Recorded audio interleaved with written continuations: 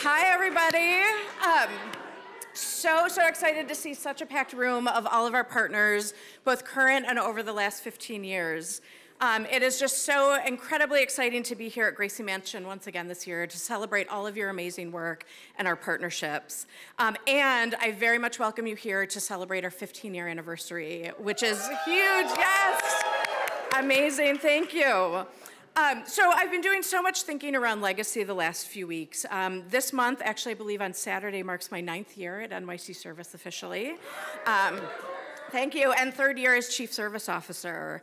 And if you had asked me, at 21 years of age graduating from college, where I was very unfocused on my future and unsure of where I wanted to go, switched my major in the middle of my senior year, my mother cried. It was a real fun time. But the one thing that I knew coming out of that is that I wanted to do something that makes the world a better place to be. So that brought me to joining AmeriCorps, which directed me into a career in youth service, and then which eventually led to partnering with NYC Service in the early years. And then it was such a great team that I decided to join. So thank you to Paula Gavin, who is here somewhere in the room, for bringing me on board. Woo, over here, a previous Chief Service Officer who I started under. So yes. And so, let me see where I am. Okay, so, and as I grew in my career and understanding of the world, service not only provided me a path to connect with others who want the best for their community, but it also helped me understand that the greatest resource we have are people. Yes, absolutely, yes. So our connections with each other and the power we have when we come together create something more than any one of us individually. It has been my greatest pleasure and privilege to be a part of the legacy of NYC Service, a civic innovation that set the stage for the service sector across the nation. So I'm sure you probably already know this, but as the first city of service, and now there are over 250 around the country and world, yes, thank you. So as the first city of service across the country, it's the first city of service in the country in 2009, and we're also host to one of the largest AmeriCorps programs in the state. New York City has remained at the forefront of using people power to contribute to a thriving and engaged city. Yes, so I am so proud of our team, both past and present, and everything that they've done to get us where we are today. In our 15 years, our office has tracked over 1 million volunteers each year, and that's just who we've tracked. We know there's more out there. We've also supported almost 3,000 AmeriCorps members through our programs directly to serve nonprofits and city agencies, and we've engaged 8,600 youth to impact policies and practices across the city. So we stand here today knowing that we are all stewards of this moment in history, one that demands both empathy and action across our world, and that service is the solution for now. So we are also excited for the next era of NYC Service and ready to double down on our commitment to using service as a tool to take responsibility for our city. On the way out, you'll receive a copy of our updated strategic plan where we're making 3 key commitments and announcing several new initiatives to create even more opportunities for New Yorkers to serve. So our first commitment is to give greater access to volunteer opportunities and ensure all New York City residents have the opportunity to serve. So NYC Service will collaborate with the Department of Health and Mental Hygiene in their Healthy New York City campaign, where we're going to strategically increase volunteer opportunities that contribute to longer, healthier lives for New Yorkers. We also are working with the Office of Labor Relations WorkWell program and the Department of Citywide Administration. Woo, yes, we all love WorkWell. And hopefully our team all have their, specifically we're bringing their phones so they could get their steps in tonight for everybody who's participating. And along with OLR's WorkWell program, we're also partnering with the Department of Citywide Administrative Services. Truly, yes, woo! Because this is the largest workforce in the city. So how do we get employees engaged and connected to service opportunities? And finally, we're going to collaborate with New York City Public Schools and Democracy NYC, one of our sister agencies, and youth action campaigns and voter registration drives. So that's the first commitment. Commitment 2 is to provide effective and robust tools to build knowledge on how to engage in meaningful service that creates strategic impact. So we're continuing to innovate how we use service and reciprocal partnership with the private and nonprofit sectors. NYC Service is thrilled to be working with GLOAT to pilot a new Team NYC program to match priority city initiatives with skills-based corporate volunteer support. And a shout out, we have MasterCard in the room who was our pilot site this year too. Yes. And for the nonprofit sector, we're expanding our partnership with the Mayor's Office for Nonprofit Services to provide free resources to help nonprofits build capacity to engage everyday New Yorkers in their causes. Yes. We've got you. Yes. And finally, our third commitment is to bridge sectors to create a culture of service in every corner of our city. So we are thrilled to be relaunching our National Service Leadership Council, which will mobilize the more than 60 AmeriCorps programs and national service programs across all 5 boroughs to strengthen how we support our members across New York City. And finally, one of our biggest announcements this year is that we're excited to launch a new Service Advisory Council to continue to expand how we implement and evaluate approaches to volunteerism. So the 12-member council, many of whom are here in the room with us today, their names are up here. They're also in our press release today. Please look them up. They're fabulous people. Yes. Yes.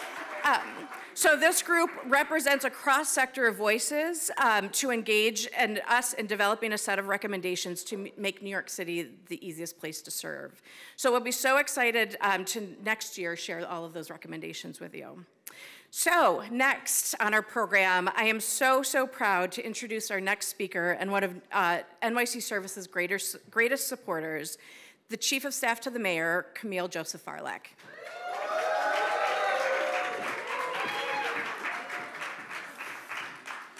Wow, this is a full room. Hello, everybody. Hello. So first of all, thank you, Laura, and good evening, everyone. It is such a pleasure to be here with you at this exciting event. First, I would like to extend my gratitude, my sincerest gratitude to Laura, who I have had the pleasure of working with at City Hall. I had the opportunity to go and visit Laura at her office with her team, and I was blown away by how diverse her team is, how committed her team is, how excited they are about the work. And so they are all, led by Laura, fierce advocates for nonprofits, AmeriCorps members, and volunteers across the great city. So I'd like to give her and her team a round of applause.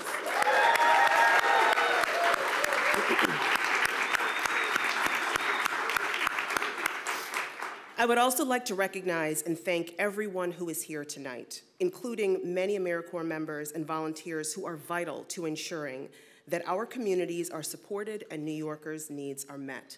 One thing that I've appreciated in this administration is that there is absolutely no way, no matter how large New York City's government is, that we can do this on our own. This must be a partnership with nonprofits and volunteers across the city. Over the last 15 years, New York City Service has provided the power of service and how it can unite individuals and build a city where all New Yorkers can succeed. And this administration is committed to engaging the power of our most precious resource, our people. New York City calls all of us to serve, and whether through long-term volunteer commitments or small acts of kindness, volunteers and AmeriCorps members in New York City are examples of the best that our city has to offer.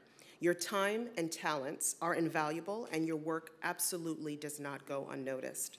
Together, you have made New York City stronger, cleaner, and healthier. Your tireless work serves as a reminder to us all that one simple act or 1 hour of volunteerism can change a life forever.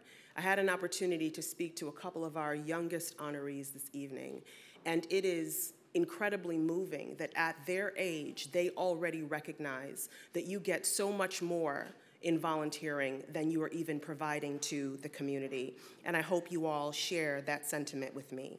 It is absolutely a noble calling, and you've repeatedly answered that call. Tonight, we have announced the city's strategic plan outlining our whole city approach to increasing access to meaningful opportunities and a commitment to tackling important issues affecting New Yorkers. This administration is committed to bringing our city's people to solutions through service. Service bridges divides, service heals, and service helps tackle our biggest challenges with justice, equity, and compassion. I recently had a conversation where we talked about the opportunity that people had to serve during the pandemic and how healing that was for individuals. And we continue to believe that service can be healing in the power of New York as well right now. 15 years later, New York City Service continues to innovate and champion volunteerism, and our city is safer and more livable because of it. Unfortunately, the mayor could not join us tonight, but he wanted to share that he is so incredibly proud to recognize the more than 5,000 volunteers and 5 exceptional impact awardees for contributing to a safer and more livable city for all of us. I heard Laura mention this earlier in her remarks. The greatest resource that we have is our people, and I truly believe that as we live in the greatest city on the planet. Together, we will continue to build this city up, one noble act of service at a time. Thank you.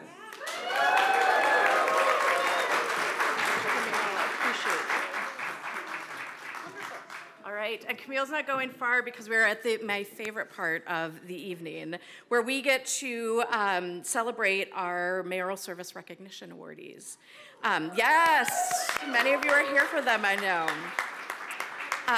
So this year, we're so thrilled not only to honor our 5 honorees, but to be able to provide each winner a $500 award to recognize their efforts in service. I know, right? Exactly. And we want to thank the Fund for the City of New York and their president, Lisette Nieves, for their generous sponsorship of those awards and such a wonderful partner of ours. So first, we're going to welcome out our Youth Impact Award winners to the stage. All right, I think... Yes. Hi. All right, so if you want to come on this side, thank you. So every year, the Youth Impact Award honors an individual or group of youth that has stood out in service to their community. The Clinton School's Rescuing Leftover Cuisine group is comprised of student volunteers who led over 90 food rescues last year. Yes, and that's not it. They rescued over 6,100 pounds of food and served over 5,000 meals as a part of that. Yes. Food was delivered to local shelters, and the students, Connor Flores, Ben Walker, Idris Attard, and Mark Verma Bononi, thank you, worked with places such as NYU's cafeteria, Bread's bakery location, Nike's downtown office, and law firms to make this a reality. So thank you to our incredible Youth Impact awardees. We're just going to do a quick photo. I'll get on this one.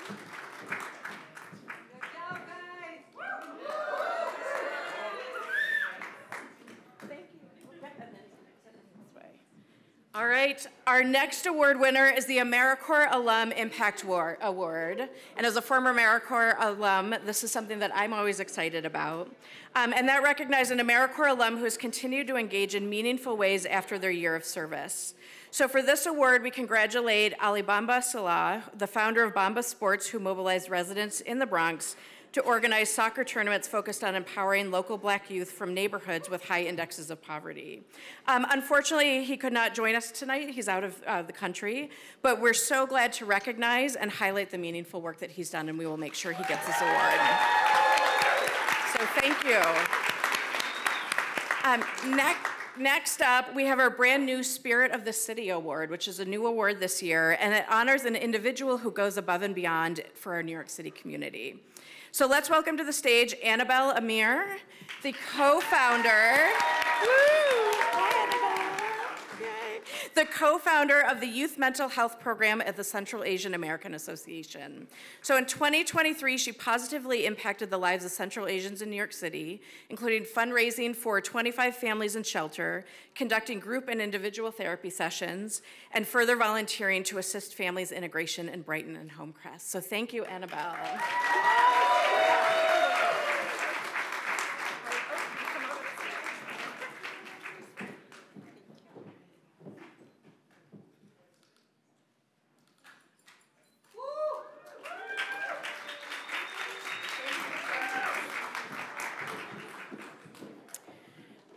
All right, and next up, we have our Community Impact Award to recognize an organization that uniquely mobilizes volunteers to address a community need. So welcome to the stage, Literacy Partners. Yay. All right. So Literacy Partners assist parents with literacy proficiency to help narrow the achievement gap among New Yorkers. They engage volunteers in service with their English for Parents teaching program, where volunteers host discussions or one-on-one supports, which strengthens the bond between parent and child by improving the parent's ability to navigate daily life. So thank you so much to Amber Donier, of the organization's volunteer manager.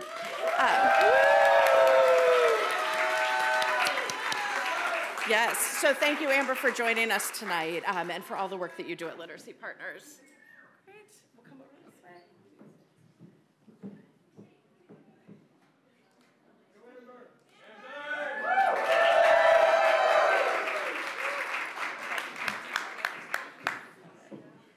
All right, and last but not least, our Partnership Impact Award embraces the importance of cross-sector partnerships between businesses and nonprofits to improve New York City communities.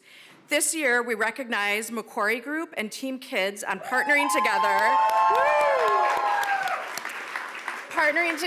to host the Team Kids Challenge. The initiative unites students, law enforcement, and community members through organizing food and clothing drives, acts of kindness, and other actions that further bind a community together. So thank you so much to Team Kids' Julie Hudash and we've got fans too.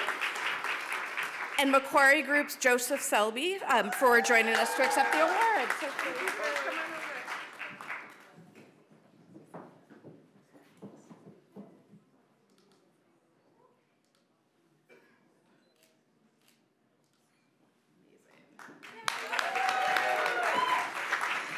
Right.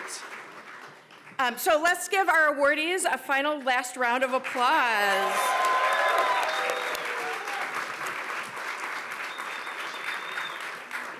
All right. And unfortunately, we now come to the end of the program. But we are so excited to have you all here. Just thank you so much for celebrating our 15-year anniversary tonight and helping us close out National Volunteer Month. An added surprise this year, thanks to our amazing Chief of Staff, Steph Halpin. If you look out, yes, applause for Steph. If you look out at municipal buildings, both here in New York City and around the country tomorrow, you will see them lit in orange for National Volunteer Month to celebrate. So we also want to thank the cities of Atlanta, Boston, and Memphis for joining us. So go online, there will be lots of social media around it, and you can see all of our buildings here in New York City as well. So just a final few thank yous before we close, because obviously this is the work of so many people. First and foremost, I want to thank Mayor Adams, who has been a supporter of NYC service from day one. We appreciate how deeply he believes in the power of people and the communities that he lives to serve every day. I want to thank, again, Camille Joseph Varlak and Crystal Price, who is the interim engagement officer, sorry. Yes, both of them are amazing.